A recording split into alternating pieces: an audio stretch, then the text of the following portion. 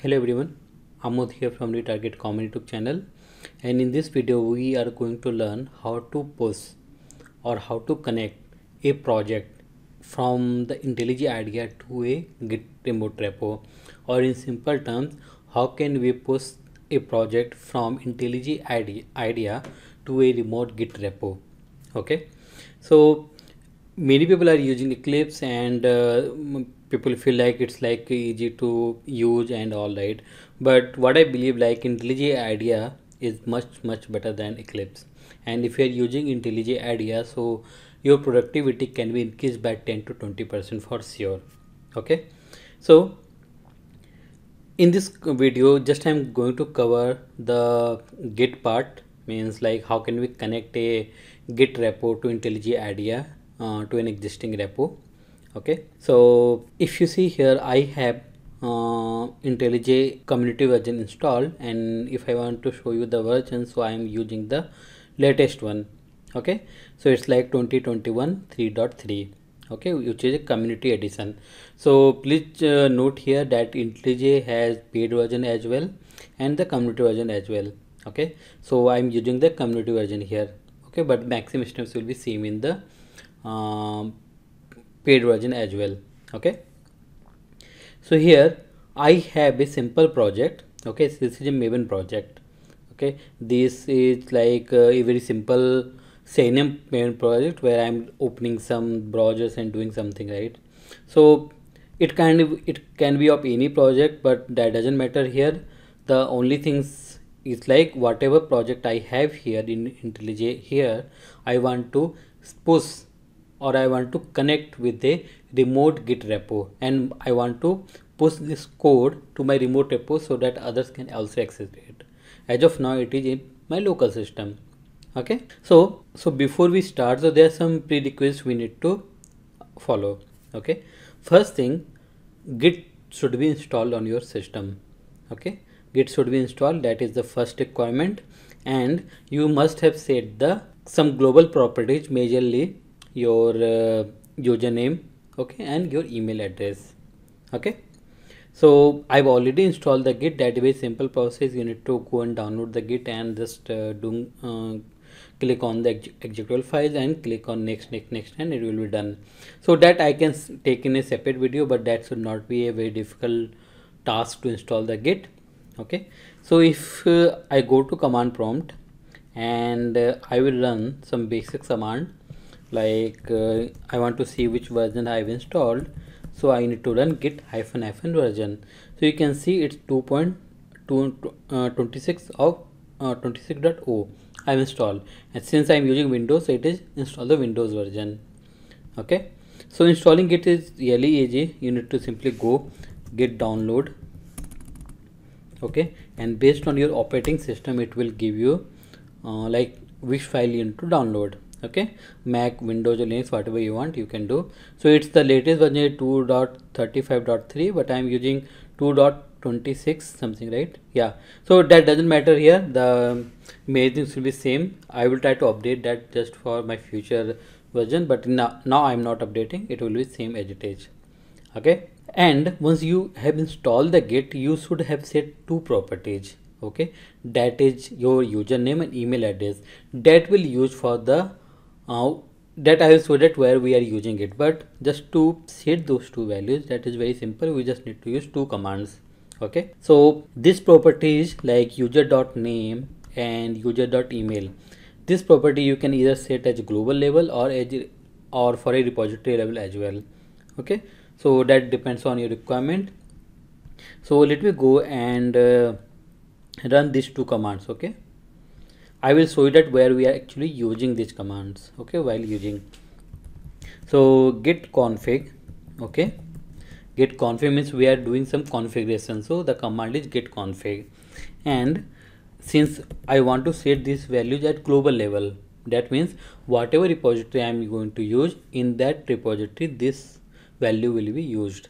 Okay, so Windows set user.name. Okay, and I will set it like, don't use double equal, right? That user.name space and give the value in double quotes. Okay, and enter. Same thing for email ID. So global user dot email and pass the email address. Okay, these are just to use to tracking purpose, like who has done, who has pushed the code, what is the name, what is the email address, like that. Okay, so I have set the values. If you want to see what value you have set, or if you have misspelled something, so you can correct it again by running the same command.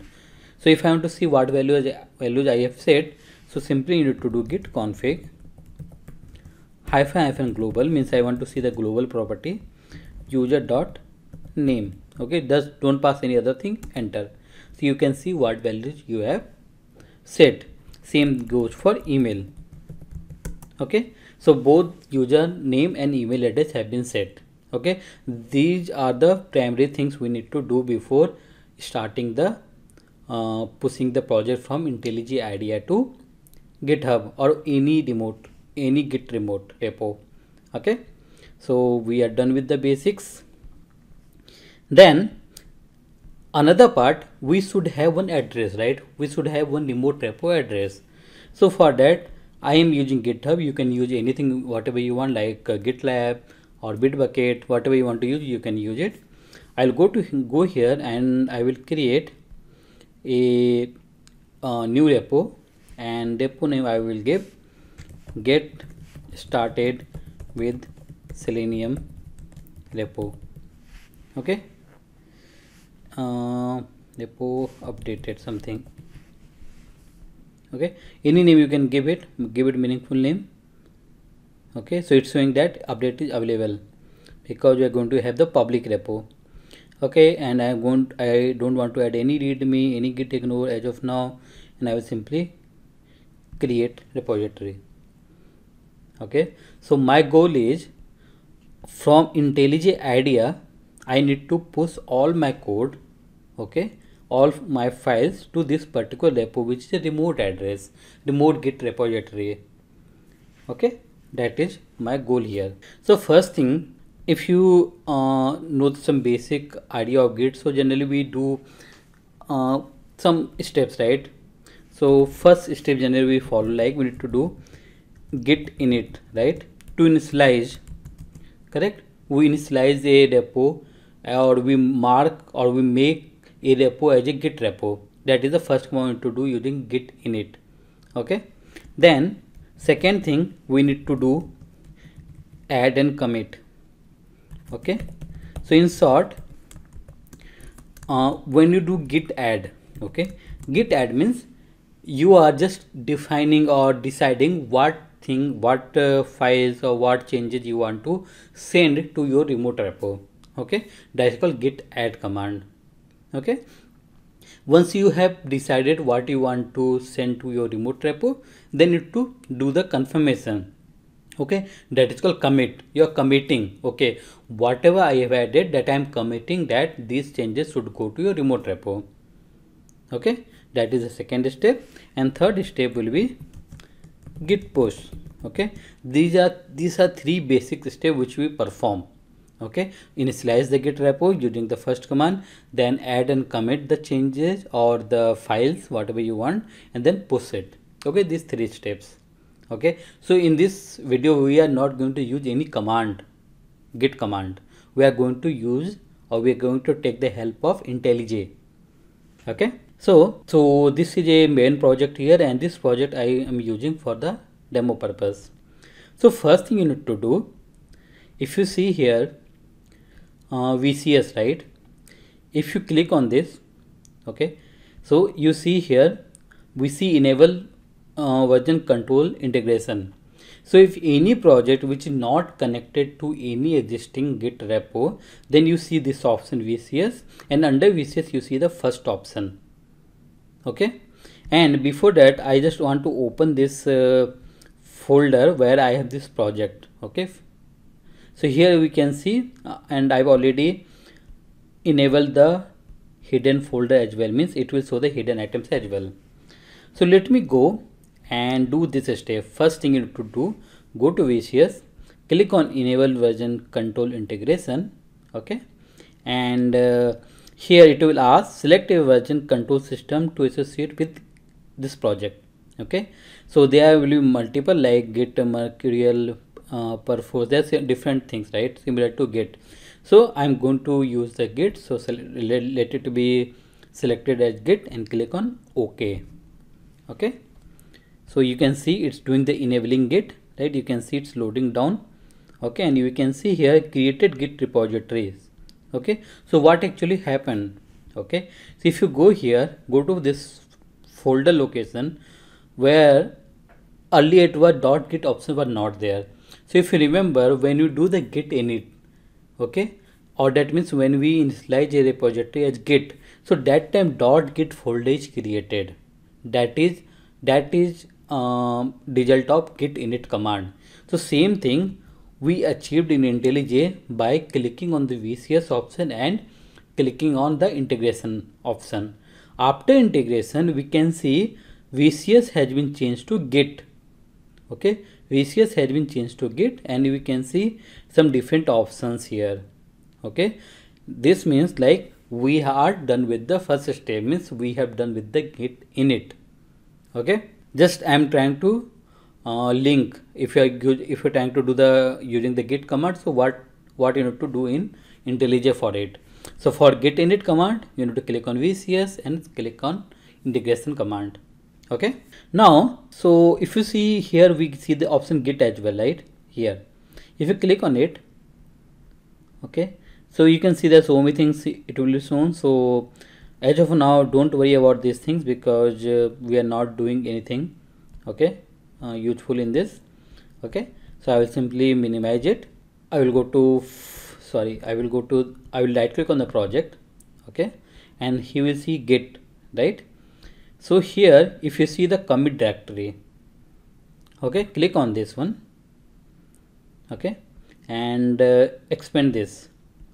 So if you are doing using the command, so first you need to do git add and then git commit, but you can also you can combine both the add and commit command, and you can do the same operation in one command as well.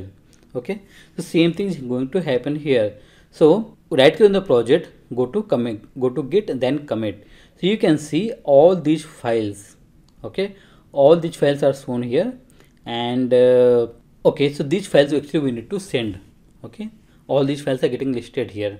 So what you need to do, whatever file you want to send, okay, you can either do the select by selecting this one, or I want to send all the files, right, means entire project. So I will click on the parent checkbox here. So if you click on this, automatically all the files will be selected. Okay, then what I need to do, I need to click on I will need to give some commit message, right, as we do for during the command prompt. Okay, using the git command, same thing like initial version. Okay, so I've given the sub command, given some comments, and here I am selected all the files.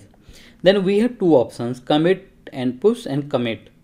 Okay, so this we'll see later what is commit and push, but as of now I am simply doing commit. Okay, so it's done. You can see analyzing code and all, it's happening something, and it will be done. Okay, so it's showing some warning. Okay, so if you click on it, okay, so it's showing some warning, right, some code analysis warning. Okay, so it's do some checks as well, and it gives you some warning and errors. So as of now I am going to ignore this everything and simply doing the commit anyway. Okay, means I am overriding those warnings, I am just ignoring those warnings. Okay, and we see 9 files committed. Okay, and this is showing the message. Okay, so second step we are done, right, means we have done the git init, we have done the git add and commit. So when you do the commit in git, in IntelliJ, automatically add will be performed. Okay, now let me open the project, and if I go git and simply I click on push. Okay, that is the final step. Let me click on push. Okay, so we see here we have not told my IntelliJ idea about this project, like where is my remote repo where I want to push the code. So IntelliJ will not know automatically. We need to tell him explicitly, like, okay, what is address of my git remote address? Okay, so for that you should go here and copy this. Okay, this is your address. This is address of your remote repo. Okay, where? GitHub. So you need to go here and you see the option here, define remote. So click on define remote and you need to paste the URL. Okay, by default it is going origin. Okay, click on OK and it will do some check, whether it will check whether you have this project or not. Okay, and you can see it is going to master. Okay, by default new. Okay, click on push. Okay, click on push. So it's happening something, and yeah, push to master branch. So actually I've already done some previous examples as well. So in IntelliJ already it is linked, your GitHub is linked. Sorry, my GitHub account is linked with this IntelliJ idea. But if you are doing it first time, so it will ask you to authorize yourself. Okay, you need to give your GitHub credential and password. Okay, so once you provide those things, automatically your connection will happen and IntelliJ idea will push your project to remote repo. Okay, since I've already done previously, so it's not asking for me because it is already configured. Okay, and if I go and refresh this one, okay, I can see my project is here and all the files are here, right? All the files are here, and yeah, so this is the way we can push our project from IntelliJ idea to any remote repo. Okay, these are the basic steps. Okay, so they are whatever git operations we have that we can perform using the IntelliJ idea as well. Okay, but this is the basic things in which I explained how can you connect your local project in IntelliJ idea to a git remote repo. Okay, so that's all in this video. In the next video we are going to learn how can we clone a project, okay, from git to your IntelliJ idea. So that is second part. Okay, basics should be clear, that I am trying to focus now. Okay, so if you have any doubt, please comment on this video, or if you want to cover me any specific topic, please comment that as well. Thank you everyone.